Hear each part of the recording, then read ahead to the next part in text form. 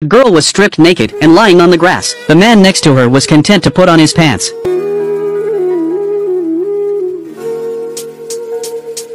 At that moment the girl's cell phone rang. It was her mother calling. The man picked up the phone and looked at it directly to hang up, and then admired the girl's beautiful body, threatened the girl and said, "If you dare to call the police, I will go to kill your deaf mother." Speaking of the girl's mother, the man suddenly thought of something.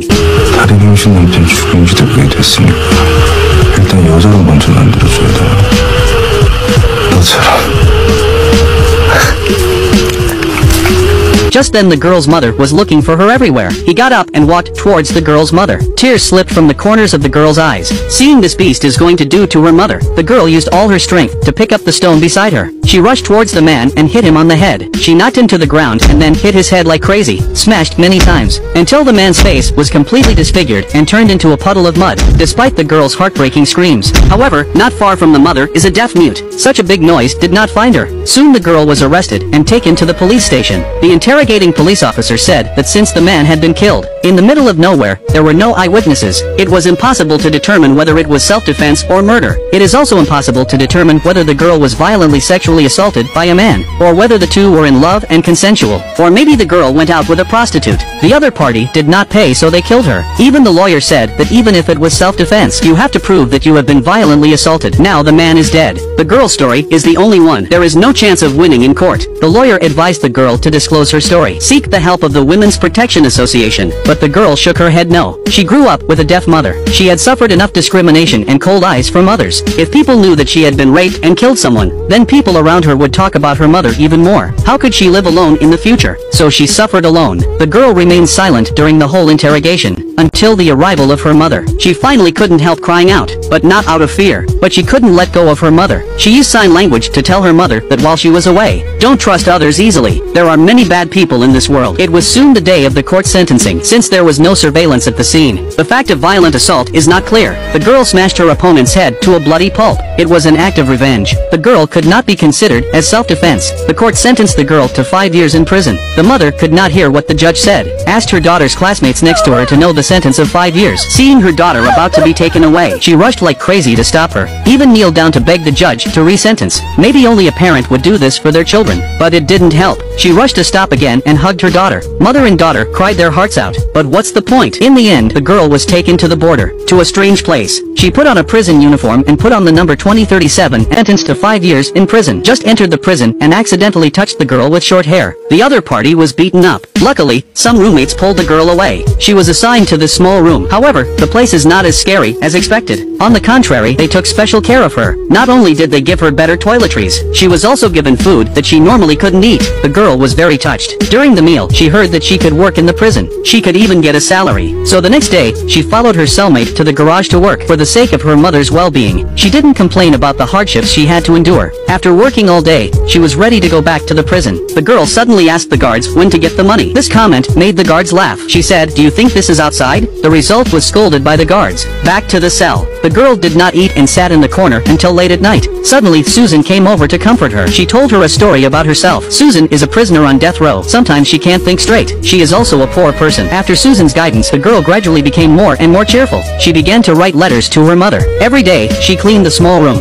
The inmates looked at this girl. They were amused and wondered what she was thinking. She went to work with her cellmates every day. When she returned to her cell, she helped her cellmates. This day, her mother finally got her first visit. She practiced smiling over and over again in the bathroom in front of the mirror. She was able to say simple words after trying to speak. She tried her best to show her daughter that she was doing well on the outside. But when her daughter came out of the bathroom with a smile on her face, the mother couldn't help but cry. Seeing her mother speak simple words, the girl was very happy. She taught her mother to speak on the spot. As she spoke, her mother cried even more. At this moment, the girl could no longer hold back. Tears came out in a gush. Mother and daughter cried through the glass. Soon the visitation time was up. The mother reluctantly left. But that day, an accident happened. The girl suddenly fell to the ground with stomach pain. Rushed to the infirmary. The test results were shocking. 임신한 사실 말이야. She is pregnant with the child of the rapist. The girl instantly lost her senses. She rushed out of the infirmary and ran straight to the playground to the prison gate. She wanted to go home. She wanted to find her mother. At this moment she was so desperate and helpless. In the end, she was dragged back by the prison guards who came. She was locked up in a room by herself.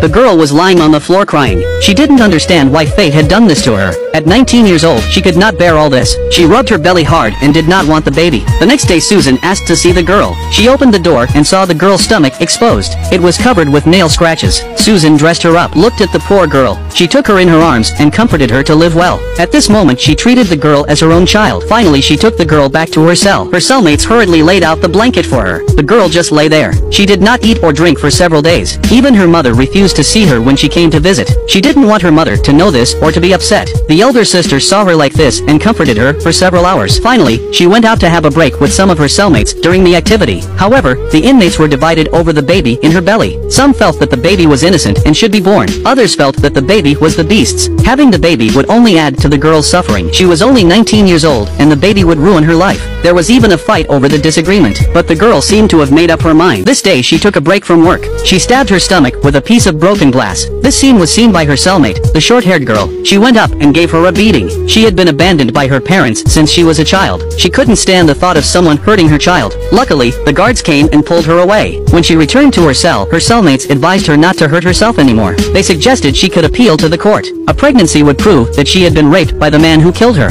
This could reduce her sentence and she could also apply for an abortion. With the encouragement of everyone, the girl filed an appeal. In the following days, the prison guards gave her easy work. She also stopped hurting herself. Every day she worked hard and faced life with optimism. Soon months passed and the good news came from the court. After the case was retried, the original 5-year prison sentence was changed to 1 year. She hurriedly wrote a letter to her mother. The letter said that she would be able to go home to her mother in a few months. The mother was overjoyed to see this, but just as the girl applied to abort the baby, the accident came again. The examination revealed that her baby was already 6 months old. Korean law states that abortion is not allowed after 6 months of pregnancy. It is an illegal act. The girl was once again in despair. She went back to her cell and cried the whole night. Did she really have to give birth to that beast's child? Strangely enough, the next day the girl was no longer sad. Seeing her belly grow bigger and bigger every day, the warm-hearted inmates were with her every day. In order to make her happy, the inmates painted the toilet into a flowery world. Seeing the people around her treating her so well, seems to feel that the world is still very beautiful, but she could not forget the harm she had suffered. She often asked for painkillers at the infirmary on the pretext of having a headache, and then put them all in a bottle. In her free time, she wrote a letter to each of her cellmates. One day in the studio, she suddenly had a stomach ache. It looked like she was about to give birth. She crawled back to her cell and opened the bottle. Then she poured out all the pills inside and took them into her mouth. She stood up with severe pain and walked to the door.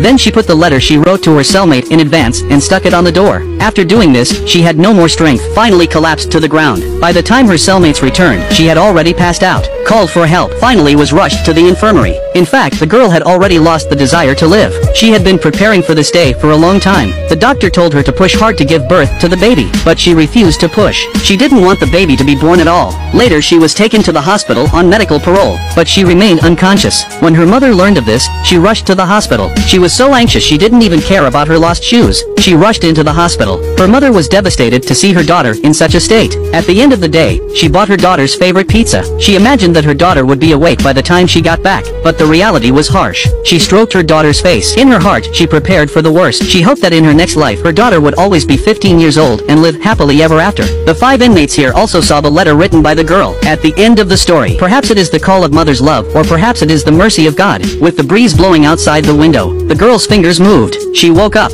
Soon 5 years have passed. A patch of colorful cosmos swaying in the wind. A little girl gently stroking the petals. It was the girl's child. She was adopted by a couple. The woman was her cellmate from the previous prison. They wanted their child to bloom and grow as beautifully as the flower. In a bright, clean room, the deaf mother is ironing her daughter's clothes. Next to her is a letter of acceptance to the civil service. The mother looked tenderly at the photo on it. At that moment, a daughter's call came from the door. 엄마.